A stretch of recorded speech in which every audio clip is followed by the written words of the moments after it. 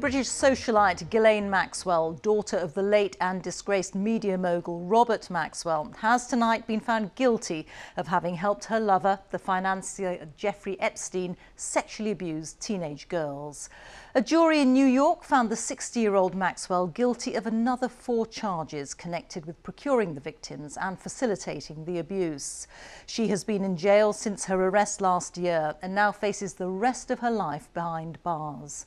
Epstein, a convicted sex offender, was found dead in August 2019 in a Manhattan prison while awaiting trial. Well, let's go live now to our correspondent Aleem Maqbool, who's outside the court in New York for us. Aleem. Yes, Reeta, tonight marks the final fall from grace for Ghislaine Maxwell because a jury in the courthouse behind me has decided that she wasn't just a bystander to the crimes, the sexual offences committed by Jeffrey Epstein. They decided that she was herself a predator, an active participant in the sexual abuse of teenagers, and they did that by finding her guilty on 5 counts, the most serious of which was for sex trafficking. Ghislaine Maxwell will now finally pay for her terrible crimes. Her victims were robbed of justice for decades, but 4 of them have helped put a now infamous sexual predator behind bars. Each was from a troubled or cash-strapped home, and the court heard how Ghislaine Maxwell gained their trust. During their explicit and emotional testimony, they told the jury how she instructed them to give the late Jeffrey Epstein massages that turned sexual. All but one, Annie Farmer, testified anonymously, using a pseudonym or just their first name. Jane said Maxwell participated in her sexual encounters with Epstein. I was terrified and felt gross and ashamed. When you're 14, you have no idea what's going on, she said. Kate said after sexual contact with Epstein, Maxwell asked her if she had fun, saying she was such a good girl and one of his favourites. Carolyn said Maxwell told her she had a great body for Epstein and his friends before touching her breasts.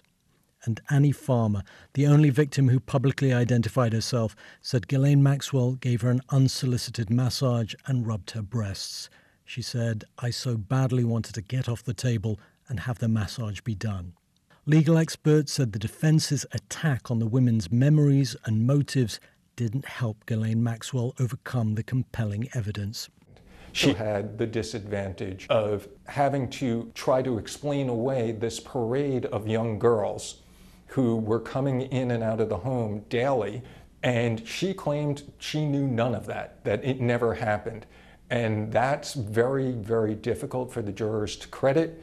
And when the jurors concluded that Ghislaine Maxwell was a liar, they concluded that she was a predator. Police raids of Epstein's homes showed the duo's jet-setting, luxurious lifestyle. In this photo, the pair are seen relaxing at the Queen's Balmoral residence when Prince Andrew reportedly invited the couple to the estate.